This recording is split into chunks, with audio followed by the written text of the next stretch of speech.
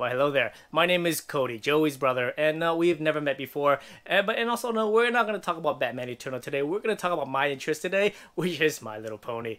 Oh, I gotta go. Hey, Cody, what are you still doing home? I'm getting a job. You told me you will get a job. Get a job, you hobo. I'm out. What's going on, guys? Welcome back to Comic Island. My name is Joey, and I apologize about that earlier. I got a brother that doesn't have a job right now. But anyway, today, we're not going to be talking about My Little Pony. We will be talking about Batman Eternal. Now, I haven't done one of these complete story videos in so long, so I apologize for that. But today, we're going to go through 1 year's worth of Batman Eternal videos, which, if you guys remember, they came out weekly. So that's 52 issues, all compressed in under, I'm hoping, 15 minutes or so. So anyway, without further ado, I present to you Batman Eternal, the complete story.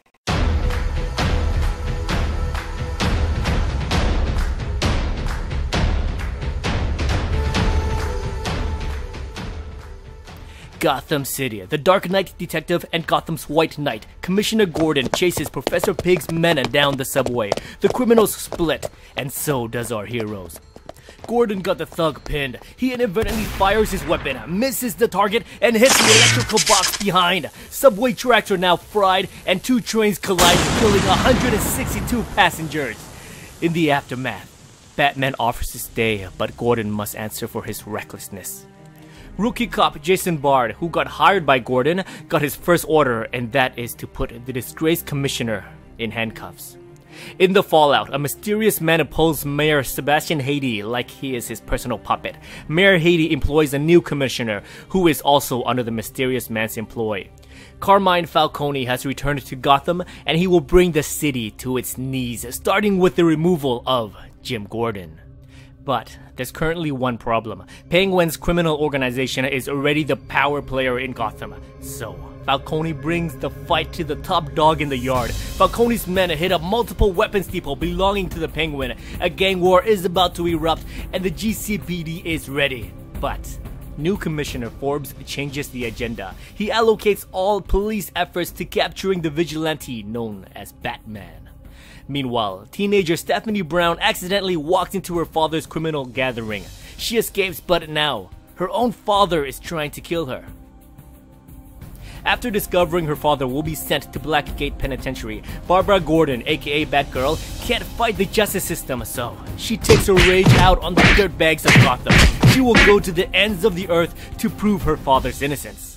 Elsewhere in Gotham, Tim Drake, aka Red Robin, investigates a strange sickness in children. He arrives at Colin Rowe's house where a nanoswarm erupts from the child's mouth. Grieving sister Harper Rowe arrives only to find it despair. Red Robin promises the sister that he will find the culprit plaguing the youth of Gotham. Arkham Asylum. Strange things are happening. Jim Corrigan senses dark summonings, so he goes to Batman for help. But Batman is busy with a gang war, so Batwing gets sent in. Back at the gang war, Falcone hits Penguin at his headquarters, the Iceberg Casino. The casino sinks to the bottom of Gotham Harbor, while across town, Batman arrests thugs running with Professor Pig. GCPD arrives, but new Commissioner Forbes releases the thugs due to the fact that their only target right now is Batman. Batman hits up Falcone's operations, making the crime boss lose millions in cash, but still, the GCPD will not arrest the thugs left by him. The following night, pressured by Falcone, Commissioner Forbes formulates a trap to catch Batman using the bat signal. Led by rookie cop Jason Bard, the plan isn't set. Batman arrives and the cop converges on him. Bard gets a clear shot, but he held his gun, allowing the Dark Knight to escape. He gets chastised by the new commissioner, but Bard apologizes for his rookie nerves. Batman finds hope in the GCPD, knowing that Bard was handpicked by Jim Gordon. He decides to leave to Japan to dig up Falcone's past. Arriving in Japan, Batman gets immediately attacked by the local triad. Jiro, the Batman of Japan, arrives to help. He explains that before Falcone left, the crime boss and his Yakuza was on a warpath with rival Shen Feng and his triads. So, Batman does what he does best, and he attacks Shen Feng's organization head-on. But before he gets the villain, an SSR agent by the name of Julia Pennyworth stops him, stating that Shen Feng is her target. Julia gets wounded in the exchange, but Batman managed to beat the intel out of the crime boss. He discovers that Falcone one day just upped and left Japan, leaving the city to Shen Feng and his triads. No other reason was provided. Batman heads home with company in tow. Back in Gotham, Catwoman narrowly escapes Falcone thanks to Batman's return. You see, many years ago, Catwoman gave Falcone the scars he bear.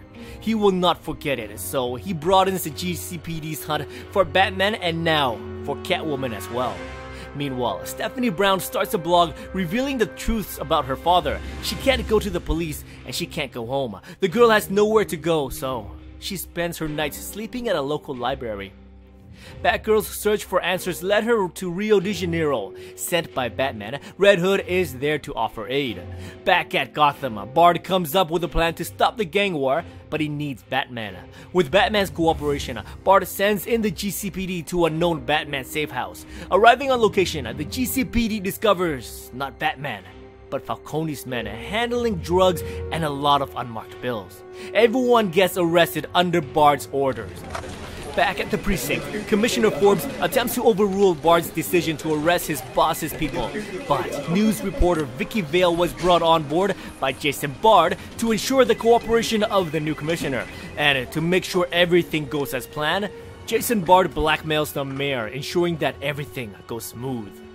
The next day, someone tipped off an angered Oswald Cobblepot to one of Falcone's safe houses. Penguin shows that he isn't just a fat slob. He slays Falcone's men and is about to put down his rival, but Bard's GCPD arrives and takes both crime bosses to jail. Penguin and his crew gets placed in Blackgate along with Falcone's thugs, which means corrupt Commissioner Forbes gets taken to Blackgate as well.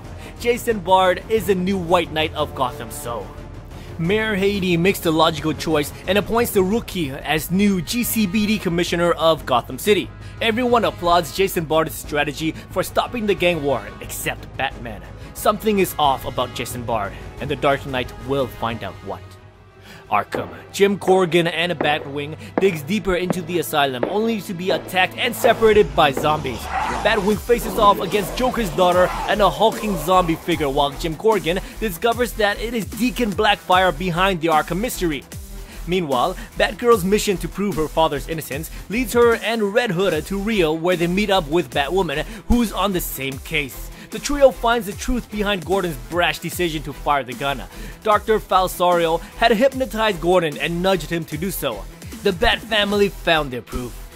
Tim Drake and Harper Rowe's tech virus mission leads them to Tokyo, where he meets Sergei Alexandrov, the man behind the tech. Unfortunately, it was not him who sent the virus. Tokyo was the dead end. Back in Gotham, while Batman was busy in the sewers with Killer Croc and Jason Bard, Blackgate experiences another riot. Overpopulation from their apprehension of Falcone and Penguin's men have pushed the gang war to the prison, and the police are powerless to stop this. Jim Gordon proves his mettle, but it is still not enough. Not until Jim's own cellmate, a timid man who's been in Blackgate for a long time, stands center stage and reveals that he was the man who once controlled the criminal empire in Gotham. His name brings fear to all inmates, Falcone and Penguin's men included. This man is Selina Kyle's own father. This man is Rex Calabrese the Lion. Order returns to Blackgate, but at a cost. The Lion has revealed himself. Days later, Falcone's lawyers got him extradited back to Asia. He is free to go, but not before Batman got word. Unfortunately, Batman discovers an invitational letter inviting the criminals to converge upon Gotham following Gordon's downfall. Falcone was only a pawn. Someone else is the puppet master. Back at Wayne Manor, someone breaks into a heavily secured estate and injects Alfred with a heavy dose of Crane's fear toxin. That someone is longtime Bat villain Hush. Blackgate. Jason Bard got the evidence he needed from the Bat family to free Jim Gordon, but instead of using that intel, he frees an inmate and destroys the evidence that would extradite the good commissioner. Julia Pennyworth sends her father to the hospital. While attempting to reach Bruce Wayne, she stumbles onto the Batcave, where she reaches Batman. Unfortunately, Batman has his hands tied with the inmate Jason Bard released. The Beacon Tower is about to get blown up. Lives are at stake, so the two put aside their concerns for Alfred. Julia aids Batman as his new Oracle. Her quick thinking aided Batman in saving Beacon Tower, and he discovers that the man behind it all is his old rival, Hush. Batman takes the fight directly to Hush, but gets his ass handed to him. Hush leaves the detective for dead, but his Robins have returned back to Gotham to lend aid. Unfortunately for the Bat family, chaos erupts as criminals all over Gotham are causing hundreds of millions in structural damage, so newly appointed Commissioner Jason Bard initiates martial law. Batman has been through hell thinking his opponent was Falcone, but now he goes up a man who knows him much better than many of the criminals he has fought since he donned the cowl. Hush knows Batman before the Bat. He knows how Bruce thinks, and he wants to burn everything Bruce holds dear, including his Robins and his precious city. Hush is the one behind it all. The nano swarm in the Narrows, the police corruption, the gang war, and even Arkham, where Deacon Blackfire shuts down the mind of Jim Corrigan, releasing the spirit of vengeance, the Spectre. Batman caught wind of Alfred Pennyworth being illegally transferred to Arkham, where Batwing still fights for his life. But the Bat arrives too late as the Spectre releases his enormous energy, decimating Arkham, leaving a crumbled building in its wake. Fortunately, the trusty butler survives the collapsed building and got himself to one of Batman's hidden safe houses located inside Arkham. Unfortunately, most of the supervillains of Arkham survives as well and disappears into the city. Alfred, Corrigan, and Batwing returns to the cave with minor injuries, but Hush is still out there. The villain gained intel on the whereabouts of all 17 of Batman's caches located around the city. On Commissioner Bard's orders, officers are posted on each city block where a weapons cache is located. Hush then blows up one of Batman's caches, killing the officers within its blast radius. This strengthens Commissioner Bard's call for martial law and puts Batman as suspect number 1 due to the massive amount of evidence found at the exploded weapons cache. Batman now races across the city to disarm the remaining 16 weapons cache. With Julia's help, he races across the city to defuse them all. But on the political front, Wayne Enterprise has been exposed as the money behind Batman's caches. If each cache explodes, it would level Gotham City. Another one goes off, and Batman was powerless to stop it. But finally, Batman finds Hush at a weapons cache after the villain tripped an alarm. Batman beats Hush into the ground. Defeated, the villain laughs. He also got an invitation to burn Gotham after Gordon's downfall. To make matters worse, Lucius Fox, who aids Bruce Wayne at Wayne Enterprises, denounces his position after the police found Batman's weapon caches tied to Bruce Wayne. As of hours ago, all operations of Wayne Enterprise has been seized by the federal government. Bruce Wayne's fortune is gone. The next day, Commissioner Bard wages a new war on Batman. With Lucius Fox's help and with the GCPD behind him, Bard takes control of Batman's Batmobile while it's still in transit. Batman has an ultimatum: give up or speed to his death. Batman chose option 3, causing Jason Bard to steer the Batmobile through Gotham City as if it was a living missile, causing millions of dollars worth of damages. His brash action disgusts Detective Bullock and the other officers, but they are forced to stand by to witness their Dark Knight get taken on a literal death race across Gotham City by this rookie cop turned to corrupt commissioner.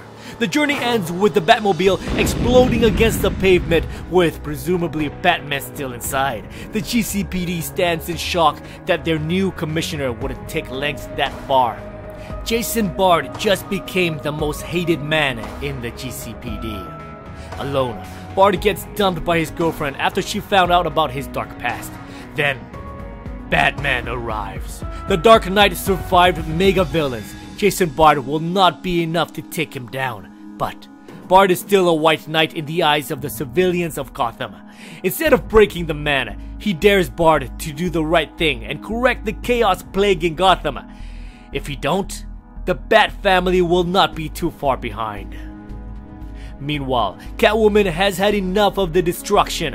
Arkham inmates are on the loose. Gangbangers no longer have leaders and are tearing her city apart. So, she hangs up the catsuit, takes her title as the Lion's daughter, and, with Croc as her muscle, she unifies the entire criminal underground with her as its new queen.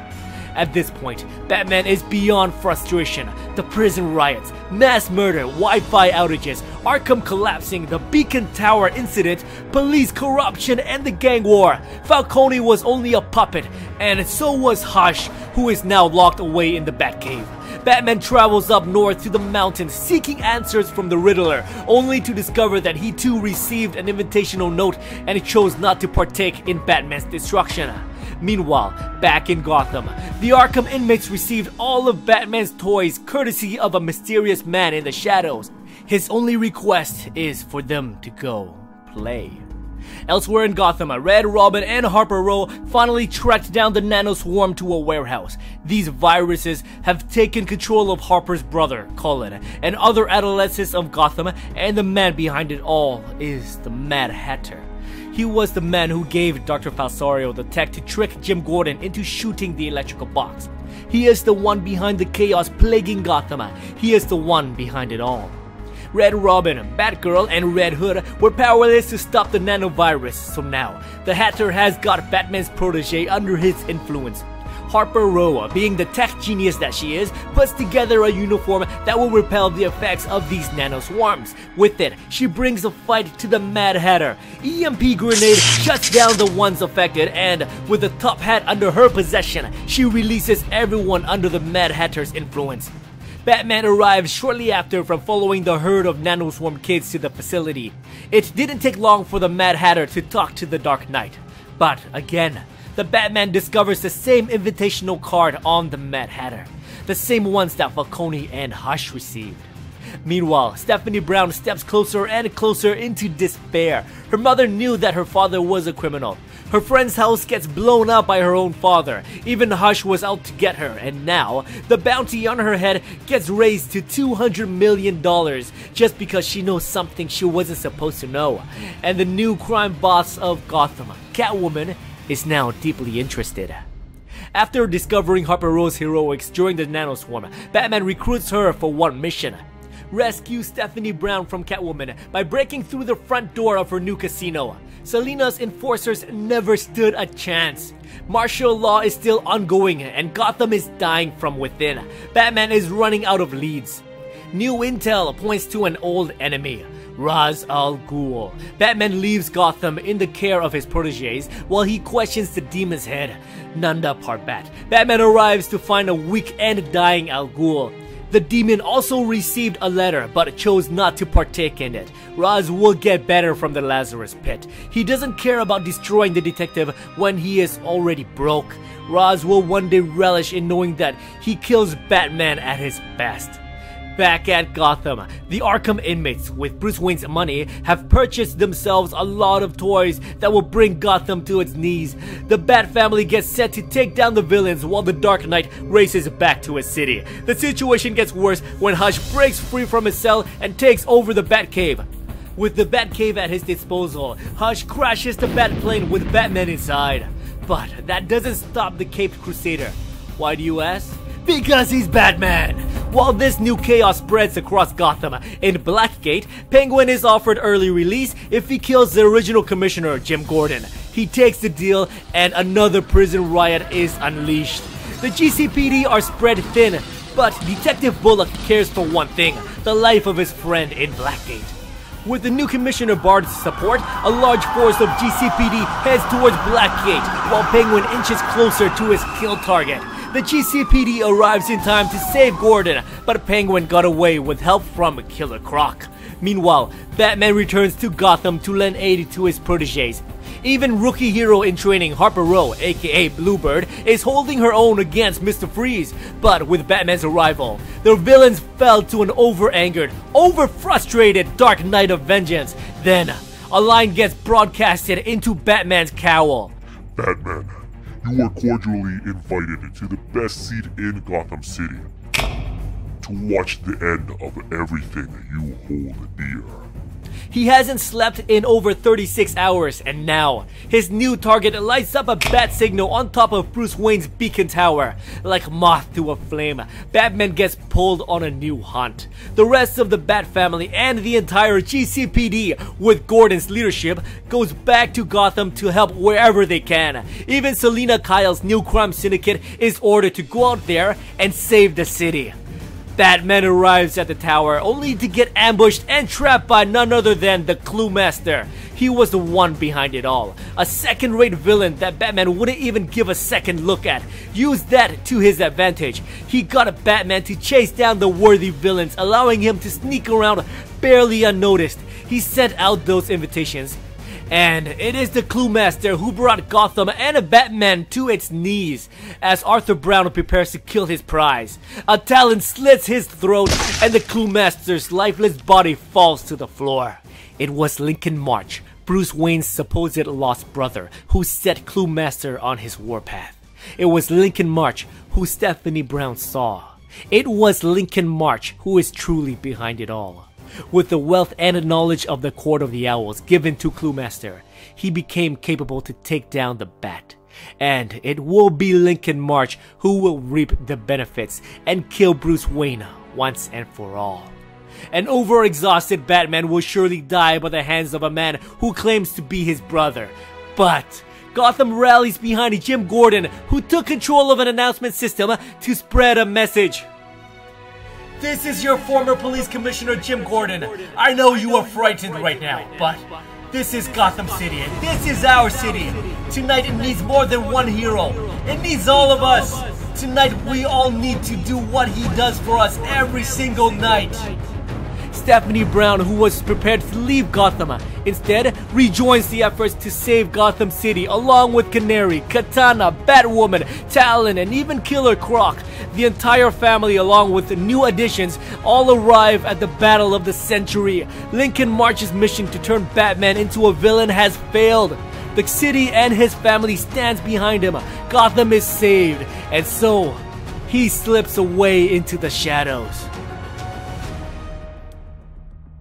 Alrighty, so that ran quite a lot longer than I thought it would be, which I think ran about 20 minutes or so. But anyway, this is just part 1. A few weeks ago, I asked if you guys wanted a Batman and Robin Eternal video, which would be really cool. But we cannot cover Batman and Robin Eternal until we get through Batman Eternal. So that is the next video I'm hopefully gonna come up with, well, the next chance I get. But before that, I want to get through a Patreon request sent in by our Patreon Jeremy. So let me know what you think about this new format of taking huge chunks of comic issues and compressing it into a short complete story video. Thank you so much for watching, and if you enjoyed this video and want to support us, I recommend checking out our Patreon page. The link will be in the description below. Thanks again, and if you enjoyed this video, please like, subscribe, and I'll see you guys next time in another Comic Island video.